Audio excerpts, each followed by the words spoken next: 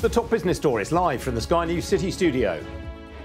Inflation falls to 3.2%, its lowest level in nearly 3 years, but it's a smaller drop than expected. We'll have all the market reaction and assess whether it's thrown the timing of a possible Bank of England interest rate cut into doubt.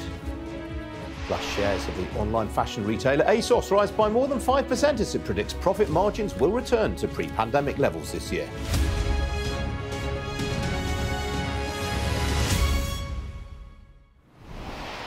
Good morning, this is Business Live with me, Ian King.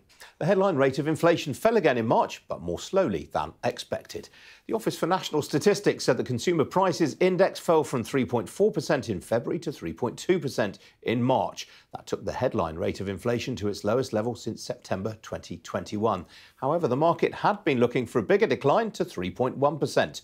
The ONS said food accounted for the largest downward contribution to the monthly change, while the largest upward contribution came from motor fuels, where prices rose this year but had been falling in March last year. Well, the core rate of inflation, which strips out volatile elements such as energy, food, alcohol and tobacco, also fell by less than expected. The rate declined from 4.5% to 4.2%, ahead of market expectations of 4.1%. Well, joining me now is Kathleen Brooks. She's Research Director at XTB. Kathleen, very good morning to you. Bit of a disappointment, these numbers? I think a little bit, yeah. I think we've been used to a big disinflation trend here in the UK, and now it looks like it's stalling, but it was totally to be expected. We've seen large increases in the oil price. That's up more than 16% so far this year. And this is exactly what's been happening in the US. And actually what happens there usually makes its way over the Atlantic and impacts us here. So it's a global phenomenon. There is inflation in the pipeline, but for now, the disinflation trend in the UK is still intact. Inflation is a lot lower than it was this time last year, but it's a bit of a two-speed inflation with service prices still very, very high, but actually some negative prices compared to last year for goods price inflation. Yes, I wonder to what extent whether services inflation was actually affected by the early timing of Easter, because, I mean, the ONS does note that hotel and restaurants saw particularly marked inflation in the month. Yeah, absolutely. The timing of big events like that does absolutely play a part. But then you would have also thought that would have pushed up food prices, and that's not been the case at all. So we still have a lot of demand. We want to go out. We don't want to buy stuff. That's why prices of goods are falling. We want to do things. We still want experiences. We still want to eat out. Wage growth, real wage growth, when adjusted for inflation, is actually rising, even though wages are moderating a bit because inflation is falling. So we've got more money in our pockets to spend on going to restaurants, on maybe hotel stays. And that's also, we are generating inflation in this country domestically, and that's still being felt, Easter or not, I think. Indeed, and that is something very much on the minds of the MPC. Now, what about the fact that we are going to get another drop this month? Because obviously the energy price cap fell at the start of the month. Yeah, absolutely. So that's been well signalled that we are expected to see a large decrease, potentially below 2% target rate for inflation for April, but it's really what happens after that. And while energy prices and our strange pricing dynamics of energy bills play a massive part in our inflation rate, the MPC, the people that set our interest rates, they're going to be really looking past that and seeing, well, what are global commodity prices doing? What are other wage price trends, for example? So I think they'll look past the April data, but I think without a doubt, we are seeing definitely that disinflation trend. It's still there, but it is stalling a little bit. So what does all this mean for the Monetary Policy Committee? I mean, it feels as if an interest rate cut this side of the middle of the year is now off the table. Definitely. It's been kicked down the can, that's for sure. So immediately after this inflation figures this morning, we did see a repricing of interest rate cuts, with the first cut now not expected until September. So the market's fully pricing in one cut and a good chance of a second cut. But I think if we continue to see inflation, certainly monthly price inflation, rise over the next few months, and I think that really does make a second cut this year less likely. So higher for longer, for sure. There might be a symbolic cut at some point in the second half of 2024. But I think we've really now got to look for 2025 for the bulk of cuts to come in, and not this year at all. Yeah, I mean, I guess all this reinforces, Kathleen, how sticky inflation can be. I mean, don't forget, in March, inflation in the US actually was up. Yeah, absolutely. So the UK for once is doing better than the US. But yeah, this is a global phenomenon. Inflation is incredibly sticky. We're just not used to it because we haven't had it for so many years. But this is what central bankers have always warned about. Once inflation comes out of the bottle, they've got to be really, really careful. It is incredibly sticky, and the sticky elements of inflation are very evident in the UK economy. And that's what the Bank of England don't want to do. It will look so much worse for them if they cut rates and then inflation keeps rising, or even gathers speed. So they're going to be really, really wary of that. And I think the next couple of meetings are going to be really interesting to see what are their forecasts, their longer term forecasts for inflation, because the longer term forecast for interest rates, they are actually drifting higher. Indeed. Kathleen, got to leave it there, I'm afraid. Good to see you this morning. Thank you. Thanks, Ian. Some other business news for you now, and the drugs giant GSK said today that Shingrix, its blockbuster shingles vaccine, remains effective years after being administered. The company published trial data suggesting that 6 to 11 years after vaccination, Shingrix had 79.7% efficacy in participants aged 50 years or more. The vaccine's efficacy was at 82% for patients who had been vaccinated 11 years earlier. Well, globally, shingles, which is caused by the same virus that causes chickenpox, will affect up to 1 in 3 people in their lifetimes.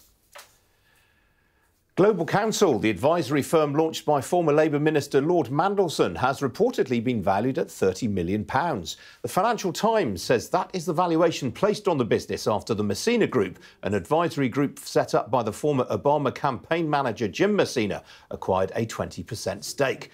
Well, until now, Global Counsel has been majority owned by Lord Mandelson and his co-founder, Ben Wegg-Prosser, a former communications director to the former Prime Minister Tony Blair.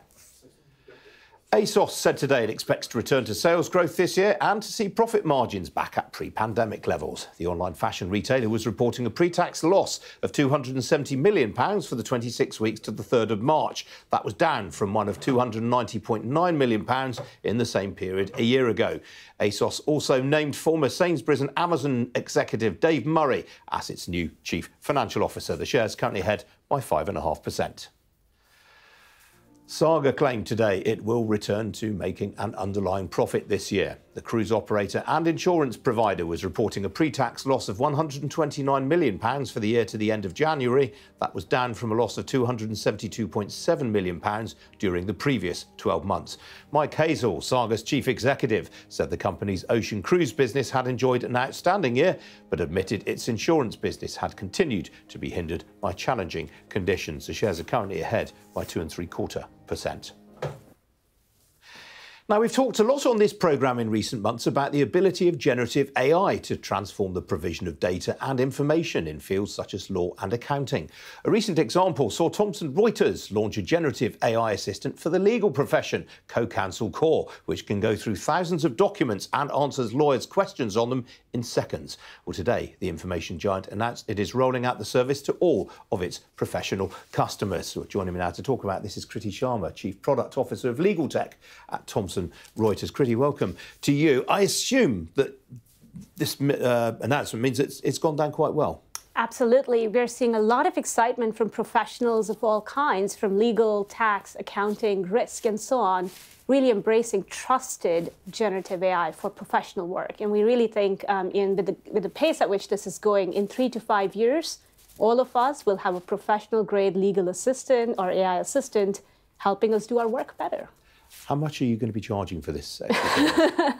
It's not something we're willing to talking about right now, but we really think the value, the outcomes that we're delivering to the customers is very much in line with the investments that they are willing to make as well. How much does it cost to develop? A lot. What I would say is with generative AI becoming more and more available through various tools and products, the cost of building these technologies is starting to come down compared to where it was just even 18 months ago. So we will see a lot of that benefit passing on to our customers as well. What we do see more importantly is a keen demand to make sure these technologies are doing 2 things. First, delivering the outcomes. It's no longer about, let me get some tech to get the tech. It's really about, can it deliver productivity and efficiency? And second is about trust. Can it do it well? Can it keep my data secure? Can it give me accurate responses? I talked in the introduction about what this can do. What can't it do just now? So technology today is at a point where you can delegate certain tasks to it. We still recommend that for legal tasks, for example, a legal professional reviews the outputs. It can give you source citations. So it can explain its work rather than a black box that you don't understand where it pulled information from. But the responsibility for making sure the trusted advice to clients is delivered, that is absolutely with humans. And I do think this technology, more importantly than anything else, is going to remind us what it means to be human. Are you able to monitor how customers are using the app? We do not use the data to train the models. And however, what we do help them do is use it better. So we don't track exactly what they're doing, what prompts they're injecting, because that can lead to using the data to train the overall model. So we don't do any of that. However, what we are learning and hearing from our customers is a lot of excitement about the possibility of what the technology can do and the benefits it can deliver today, and some caution about how to make sure this is done right. Now, this is powered by ChatGPT. Does that preclude you from using other large language models in future? So ChatGPT is a consumer-grade chat service that came out of OpenAI. We use a variety of models, not only GPT-4. This space is evolving very rapidly, and there are a number of different techniques, so it doesn't tie one to any specific models. OK, Kriti, we have to leave it there. Good to see you today. Thank you. Thank you.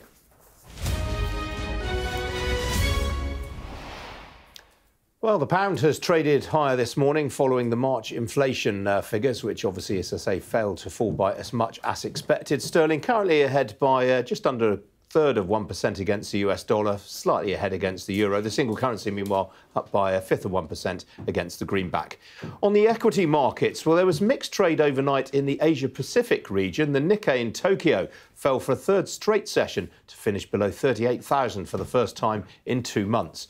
Well, in Europe, meanwhile, this is how the picture is right now. Stocks doing their best to claw back some of yesterday's losses. All of the main indices in positive territory just now. A lot of corporate news around in Europe today. Talking points today include the luxury goods giant LVMH. France's biggest company is up by some 4% after quarterly sales proved better than expected. Meanwhile, Adidas is up by 7.75% in Frankfurt after it raised its profits forecasts overnight.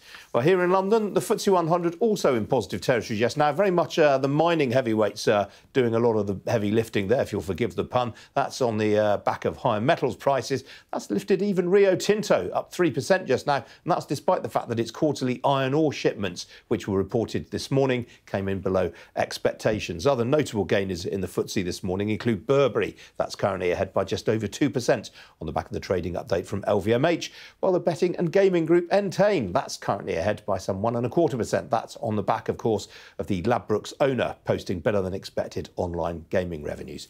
Outside the FTSE 100, well, this time yesterday I was telling you all about the latest profits warning from Dr. Martens. The shares fell by 29% yesterday. They're off another 2% this morning. Elsewhere, well, the oil price has given back all of its gains from yesterday afternoon. Barrel of Brent crude currently changing hands at $89.34 a barrel. That's off 0.75% on the session. Well, joining me this morning is James Ringer. He's fund manager at Schroders. James, welcome to you. I mean, I mentioned sterling's response there to the inflation numbers. I didn't see much of a response on the gilt market. Certainly, if you had begun this week with perfect foresight of stronger wage data and stronger CPI, you would have thought that gilt yields would be a lot higher. But I think a lot of that, or a lot of the price action that we've seen, or the lack of price action you mentioned, it probably reflects the fact that you have seen a lot of interest rate cuts being taken out of the market already.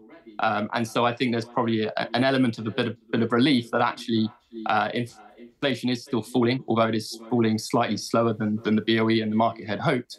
But yeah, I think it's probably a case of a little bit of relief that actually things are still moving in the right direction. Obviously, we saw an uptick in inflation in the US in March. This is quite the first time for a couple of years that US inflation's been higher than here in the UK. I mean, it's a reminder that inflation doesn't fall in a straight line. Would you have concerns about inflation going forward? Obviously, we expect to get a drop in April, but what about after that? Yeah, I think it's right to look at things and reference the US. But I think the US is in a very different spot to the UK and to Europe. I think we we would argue that the UK is much more Europe-like than it is US-like. You only have to look at growth rates to see that. So whereas Europe and the UK are barely growing above zero, the US is growing at a very healthy clip, well above 2%. So I think inflation fears are clearly resurfacing, but I think those inflation fears at the moment should really be isolated to the US. Like you said, we still have some fairly positive news to come on the UK inflation front, from the base effects from the energy price cap. So for now, it's something we're keeping a very close eye on. But the lead indicators that we look at for UK inflation would suggest that that gap between the UK and the US should continue, i.e. UK inflation should continue to fall, whereas the US, I think, is clearly looking a little bit more sticky. Obviously, overnight, we've heard from the Bank of England Governor Andrew Bailey and his US counterpart, Jay Powell, both of them speaking at the IMF in Washington. I mean, I thought Powell's comments were particularly interesting in that he really does seem to be almost guiding the market away from expecting any interest rate cuts in the foreseeable future. Yeah, it's amazing what 3 months can do. I think they came into this year with some fairly positive views on inflation. The inflation would be falling back towards target, and by the middle of this year, they had hoped to have enough data, enough evidence that inflation was well and truly back on what they call a sustainable path to 2%. I think the last 3 inflation releases that we have seen from the US clearly calls that into question. And now that really the Federal Reserve are just marking themselves to the market and pushing back on that June rate cut. They're still not closing the door to rate cuts in totality, but I think the fact that they're willing to push it out, there's clearly a risk that you certainly don't see the 3 rate cuts that the market was hoping for this year, and actually that could be drifting down towards 2 or even 1. Absolutely. And obviously it's an election year in the US as well as it is here. I mean, how difficult does that make the Fed's job? I mean, Bill Dinning, one of our regular market commentators, was saying on Friday, it's unusual for the Fed to cut rates in an election year. I mean, outside the pandemic and the global financial crisis, the last time it did so was 1992. Yeah, so that statistic is certainly correct. It makes their job more difficult, but I do think that people are questioning central bank independence, and probably wrongly so. I think that they look purely at their inflation mandates, or in the case of the Federal Reserve, they have both an inflation and an employment mandate. And I think if either of those were to suggest they need to cut interest rates, they would do so regardless of the timing of the US election. I mean, obviously, Trump, when he was president last, regularly took pot shots at Jay Powell and the Federal Reserve. Would you have concerns as an investor about the Fed becoming a political target again in the forthcoming election campaign? Yeah, it's something that we have to debate and discuss on the desk. I think it's a tail risk at the moment. We obviously saw in Trump's previous terms that he didn't sack the then Federal Reserve chair. So I don't think it's anyone's base case. I think that they understand, and he'll be surrounded by people who understand the importance of having an independent central bank that is not politically motivated. So I certainly don't think it's a base case, but it is something that we definitely have to discuss. OK, James, have to leave it there, I'm afraid. Thanks for joining me today. Thank you. Still to come here on Business Live, a breakthrough in kitchen pan technology, which has seen tens of thousands of people join the waiting list. Stay tuned.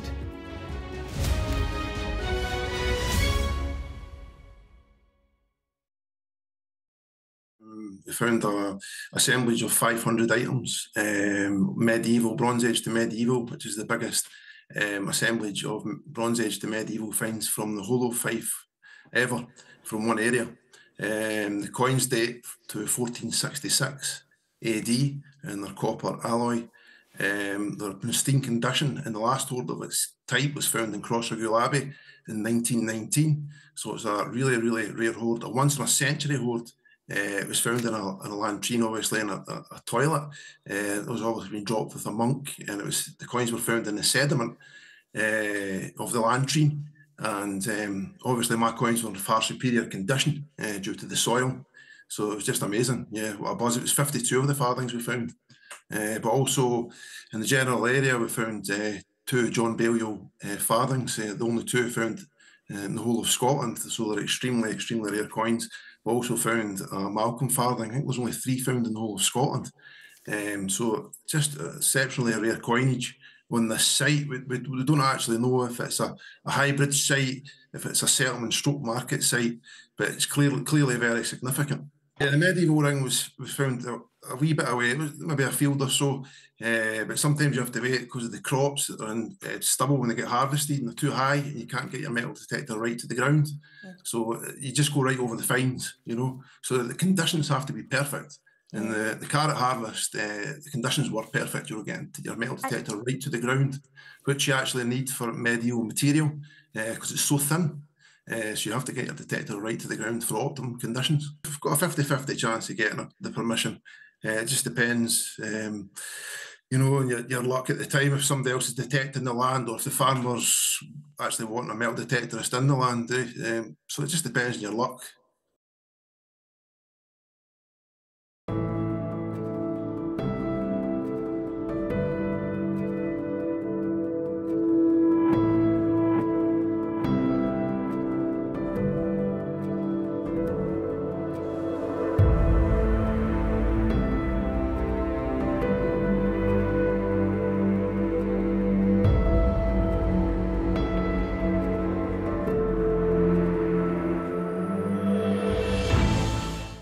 Traveling is not just about the destination. It's also about how you get there. Fly Emirates, fly better.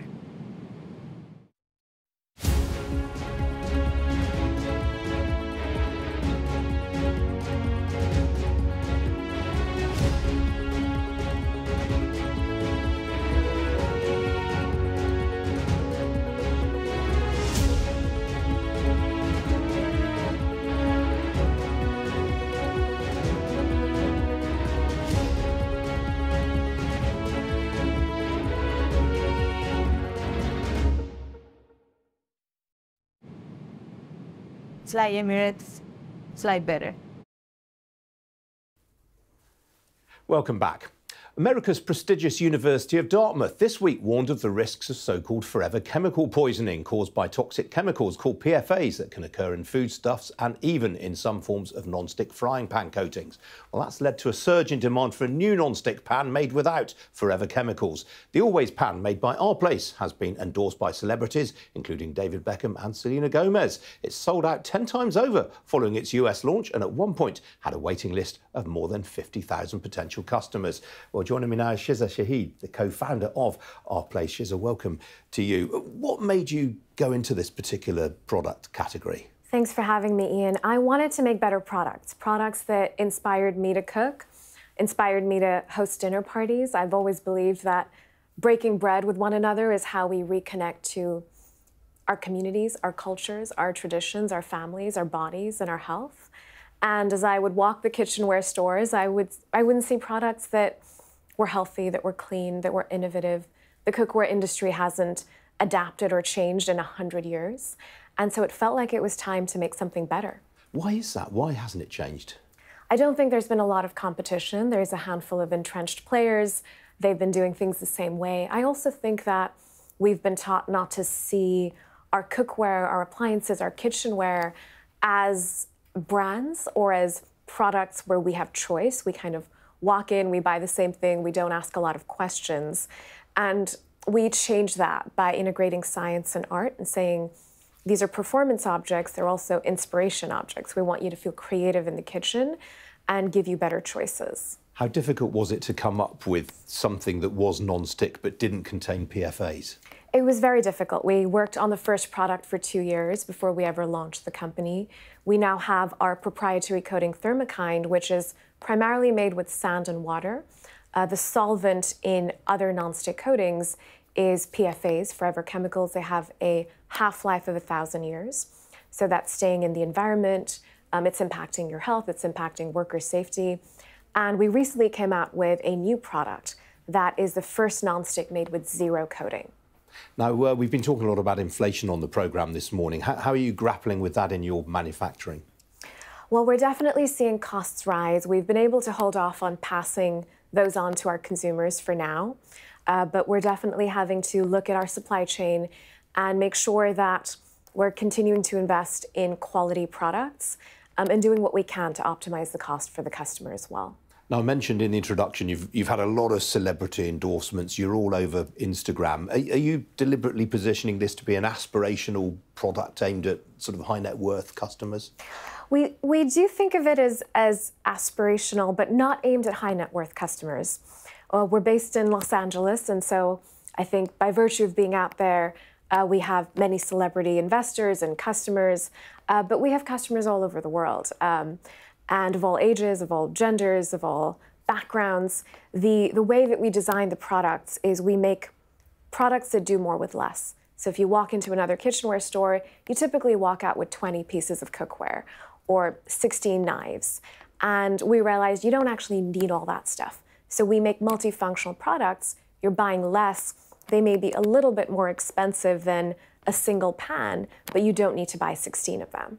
I've seen you described in some quarters as the Le Creuset for millennials. Are you benchmarking yourself against that particular company? Is that a comparison you welcome? You know, Le Creuset has been around for 100 years, and they make absolutely beautiful Dutch ovens. And we've definitely taken some inspiration from them, but we've also done things differently. We're not using those PFAS coatings that you will find on a Le Creuset nonstick pan. We're also creating different products, lightweight products, compact products. We're integrating new technology because kitchenware, it's innovation, it's technology. You're lighting things on fire, you're putting them in 1,000-degree ovens, you're scrubbing them with metal utensils. So they're beautiful design objects, which Le Creuset definitely brought to the market, and we see ourselves in that bucket as well. But they're also performance and science and technology objects. So we're marrying the art and the science. OK, now before you went into business, you co-founded the Malala Fund. I know you haven't been involved with that for a number of years, but are you still in touch with Malala? Absolutely, and I'm so proud of her and everything that the organization is doing. It's working to help girls all around the world and in some of the most vulnerable communities access education with a specific focus on secondary schooling. So really keeping girls in school through high school so they marry later, they have children later, their children are more likely to be healthy, and they are more likely to earn an income. And it really is one of the most effective interventions we have in ending poverty. It really is. It's changed a lot of people's lives. We've got to leave it there, Shiza. Lovely to see you this morning. Thank you. Thank you. That's it from me for the time being. I'll be back, of course, at 4:30 with our afternoon edition. Hope very much to see you then. In the meantime, do stay tuned. Coming up immediately after this short break, it's Prime Minister's Questions with Jane Secker and our political editor, Beth Rigby. Don't go anywhere. I'll see you later on. Thanks for joining me this morning.